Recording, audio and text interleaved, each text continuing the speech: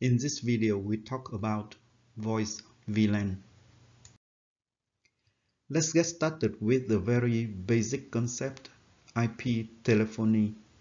This diagram shows you a typical IP telephony network. The term IP telephony refers to the branch of networking in which the telephones send and receive voice messages encapsulated in IP packets. The phones connect to the network using either UTP, Ethernet cable, or Wi-Fi.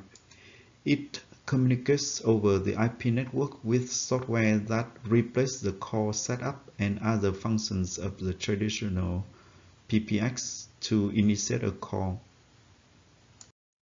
From the IP telephony network concept, we can easily figure out that phone and computer can be in the same VLAN.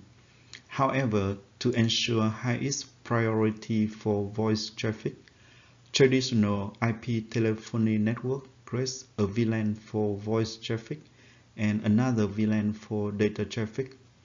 These VLANs are completely separated, which requires the following: 2 switch ports and 2 Ethernet outlets at user desk, one for phone and the other for computer. And it also requires to redo all cablings for any offices that has only one Ethernet outlet at user desk. Let's analyze this modern IP telephony network to see how it solves the problems. The modern IP telephony network still requires creating 2 VLANs, one for voice and the other for data. However, the voice VLAN becomes special when it is associated with voice traffic, which makes the voice traffic flow over any access ports of any data VLANs. Therefore, it only requires one switch port for both voice and data traffic, but these traffic are in different VLANs. And one Ethernet outlet is required at user's desk, but the phone have an additional Ethernet port to connect to the computer. Here is how it works. When voice frames travel via an access port out of the Cisco switch, it will be tasked with an 802.1q header. When the voice frames travel via an access port into a Cisco switch, the 802.1q header will be removed. The data frames will be processed as normal. To configure this network, we must perform the following steps: create a VLAN for data traffic, create a VLAN for voice traffic, assign switch ports to data VLAN, associate the switch ports to voice VLAN. In this practice, we will configure VLAN 10 and name it data VLAN, and then configure VLAN 20 and name it voice. Let's do it in Cisco Skills Switch 1. We are at the configuration mode. Let's enter the command VLAN 10, hit enter and name it data, then hit enter. Then we X out this and issue the command VLAN 20 and name it voice. That's it. We have just configured the 2 VLANs, VLAN 10 for data and VLAN 20 for voice. Please remember that we name it voice doesn't mean it is the voice VLAN. Let's associate voice VLAN on an access port.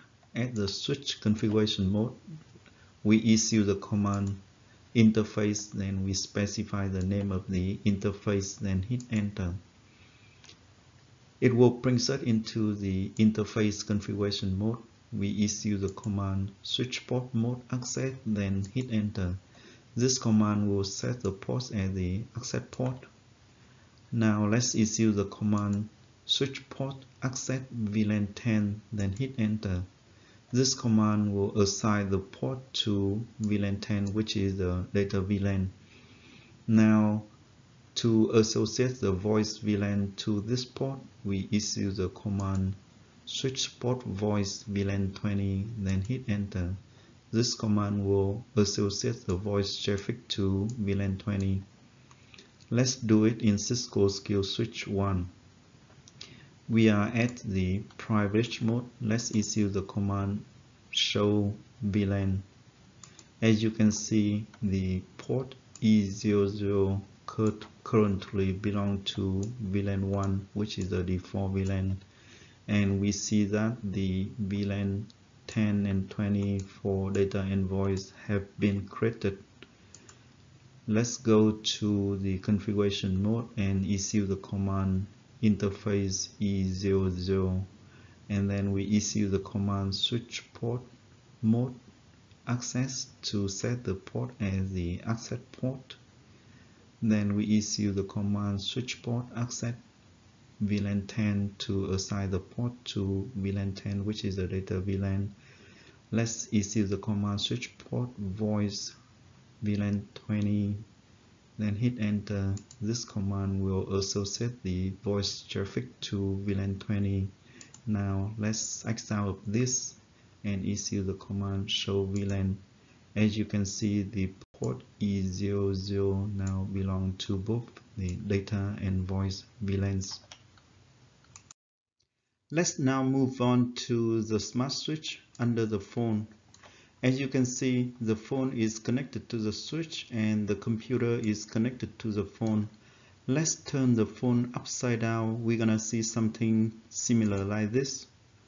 You can easily figure out that this port is connected to the switch and this port is connected to the computer. Actually, there's a hidden port that is connected to the phone. We call this the smart switch. You can perform a certain configuration for the smart switch using the phone, such as assign the phone to the voice VLAN. To make it easier to understand, let's include the smart switch into the diagram like this. The reason it is a smart switch because it can handle both data and voice frames with minimal configuration. It takes any frames from the phone with 802.1q header to include the voice VLAN information, and it lets all frames from the computer goes without touching. When a voice frame comes with 802.1q task, it will read the task for the VLAN information, then remove the task and deliver the frame to the phone. When a data frame comes without a task, it will deliver the frame to the computer. Let's analyze the frame forwarding process in this network diagram. Let's assume the MAC address table of all the switches are fully populated. First of all, we will look into the case when PC1 forwards a frame to PC2. So the frames first created in PC1 and it is forwarded to the smart switch 1. The smart switch 1 understands the frame belongs to the data VLAN, so it forwards the frames to the port E00 of the main switch. When the main switch receives the frame, it reads the content of the frame and knows the frame belongs to VLAN 10 and its destination is PC2. The main switch checks with its MAC address table and then forwards the frame to the smart switch 2 via the port E01.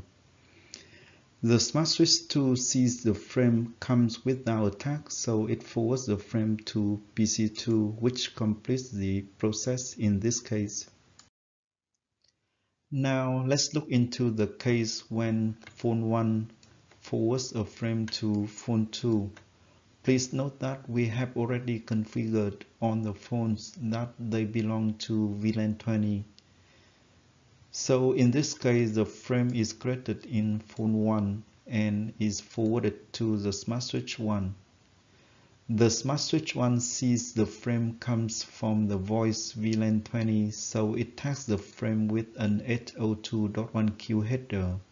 before forwarding it to the port E00 of the main switch. When the main switch receives the frame, it finds the 802.1q tag. It knows that the frame belongs to VLAN 20. It then removes the tag.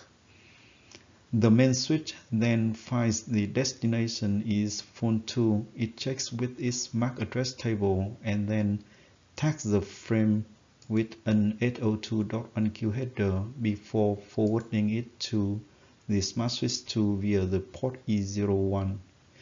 The Smart Switch 2 sees the frames comes with 802.1q tag. It removes the tag and forwards the frame to phone 2, which completes the process in this case.